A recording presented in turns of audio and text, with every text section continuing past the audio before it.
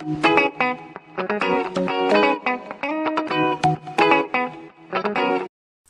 visuals, welcome back to the Visual Guys podcast with me. And me. Oh, that was kind of nice to think. I think because this is the first time you're going to ever be able to make an actual thing and give a thought about it, is the shit that regarding Mr. Stan Lee, the great and late Stan Lee.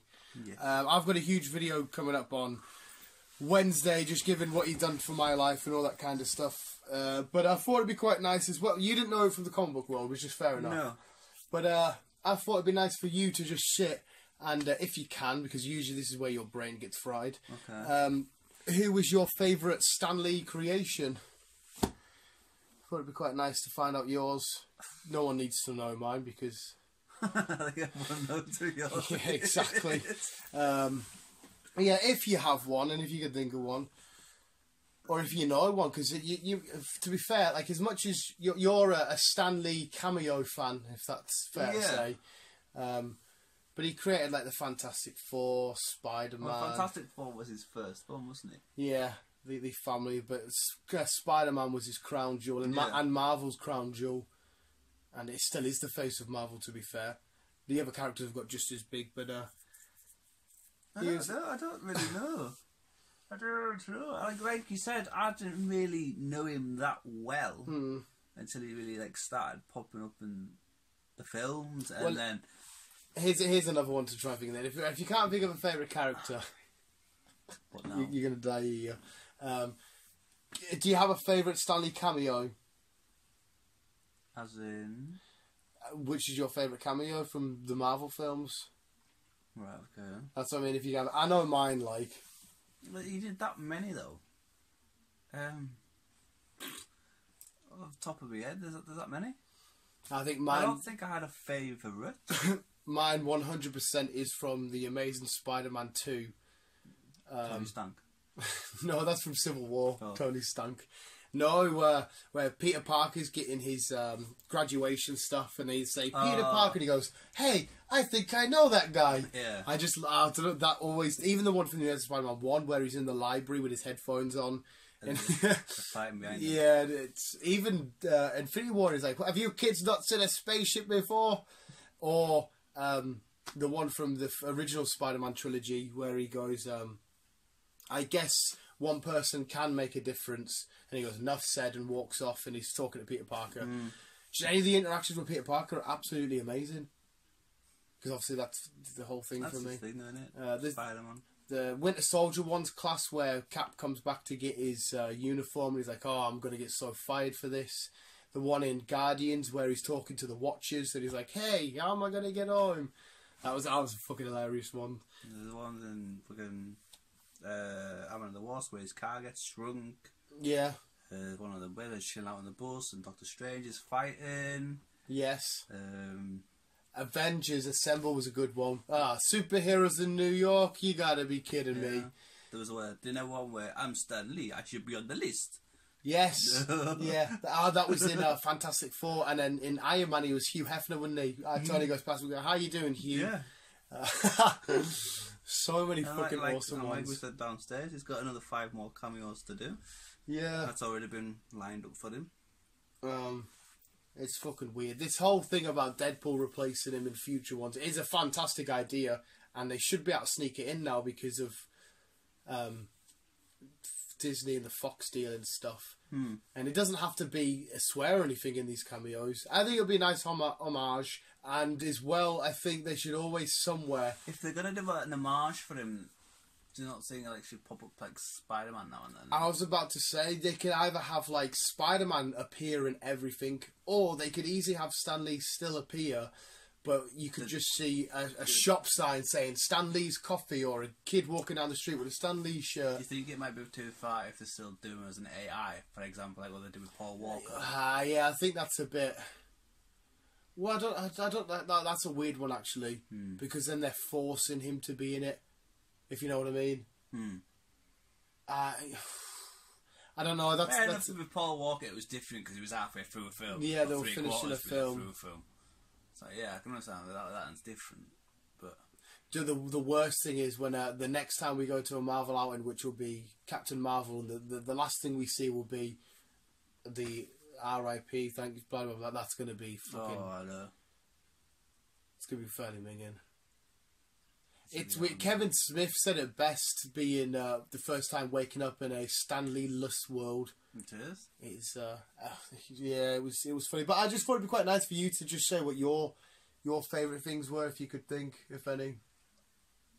Like I say, I don't really have a favourite because I was still getting to know the guy, and like I say, watching his films and Can't Get Rid of You in your comic books. It's kind of like all grew on me more over the past, I think, 3 years than it has anything else. Well, since we started really chilling out. Well, I liked when people started to really notice who he was. Obviously, the comic book fans already knew it, but the film goers just started to, it's that same guy, keep appearing.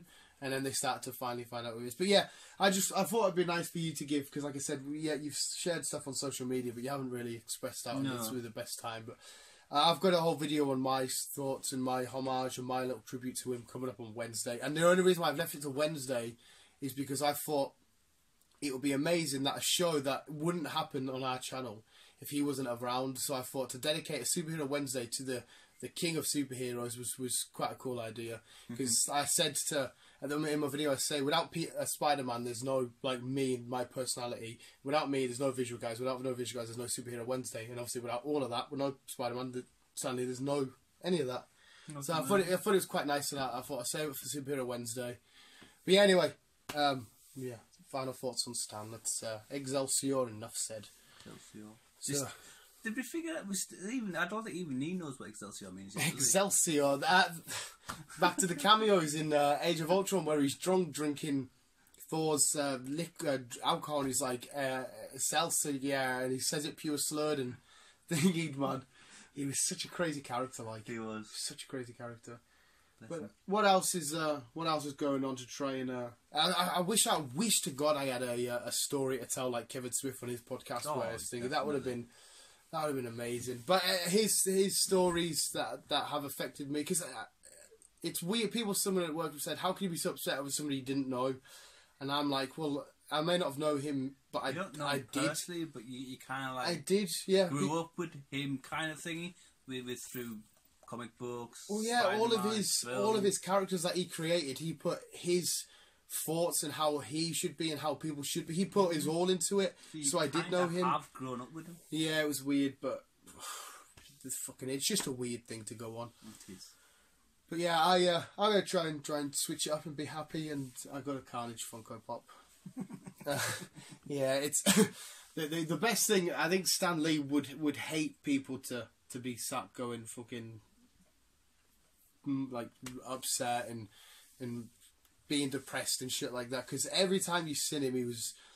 When you Google Stan Lee, it's as weird as well. When you Google Stan Lee, every picture he's smiling in. No, I know that's something easy, but if you Google, for example, Alan Shearer, he's a football player. If you don't know, there'll be so many pictures of him just not smiling and being normal. But every picture of Stan Lee is smiling. Yeah, I think that's something really to take note for. So yeah, I think he won't want us all being all doomy and gloomy and stuff, because as long as these stories and these characters like Spider-Man, even as long as his legacy will still live on, I think he'll be happy with that. Exactly. I noticed that as well. There's a late night show host.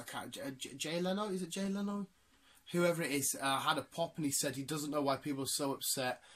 Comic books don't really do anything for the world, and he's got a shitload of backlash. Like, people are absolutely having his life and stuff. I think that's stupid, because it doesn't matter what you think. If, like, I could write a story and somebody might think it hasn't done anything, but for you it might have changed your life, and I think that's something. Even if a comic book has changed one person's life and the person that was inspiring them, it should be up to the person who's affected by it to determine whether or not they should be upset, not somebody else.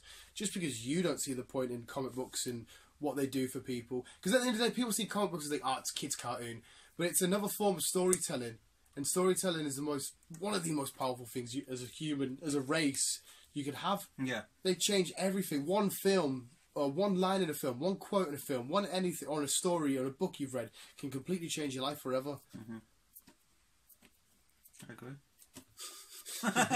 Yeah, I just think it's stupid. You shouldn't let, like, I don't know, maybe you weren't or you're not, but you're into car racing and shit like that. Yeah. Colin McRae died. For all I know, that could have affected your life. I personally don't understand it because I'm not into that world. Mm-hmm. But if you were affected by when he passed, it's not up to me to say, why are you affected by that? That doesn't mean anything. You know what I mean? I was good Colin McRae died because obviously he was a brilliant rally driver. Well, that's what I mean. You love what he's in. You love what he's doing. Paul Walker, I was fucking very good when he passed because obviously he was a brilliant actor. And like I say, I've known him Fast and Furious, and I thought he was one of the best actors on the films series. It's just all stupid. If a football player dies, or a certain football player, when Alan Shearer, to go back to eventually pass away, I will be gutted because he's part of a team which I love. Mm.